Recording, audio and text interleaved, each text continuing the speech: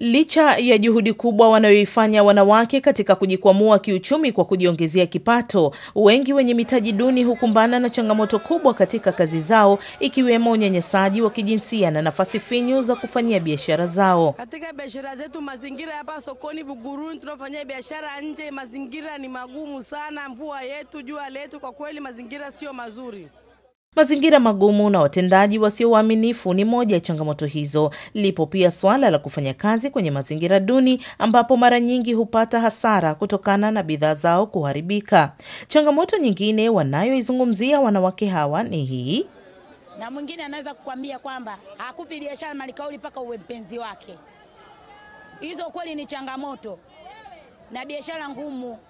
Biashara ya kulima wanauza bei rahisi, lakini wao madalali wanauza bei juu. Na chini wateja hawafiki.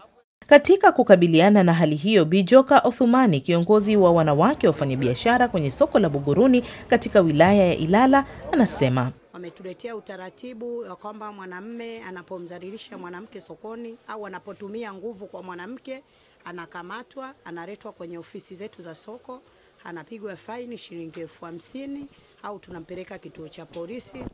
Hata hivyo, hali hii inatambulika na tayari mamlaka zinazohusika zipo kwenye juhudi ya kulipatia ufumbuzi. Na hapa Suleiman Mfinanga, mkuu wa soko la Ilala jijini Dar es Salaam, anafafanua. Moja ya mpango mkakati ambao ni mkubwa ni kuboresha soko letu liwe la kisasa, na tutaweza kutoa fursa nyingi za wakina mama ili waweze kupata nafasi kwenye soko letu na kuweza kujipatia kipato cha kuwezesha kuendelea na maisha yao ama kujikwamua kwenye masuala ya kiuchumi zaidi.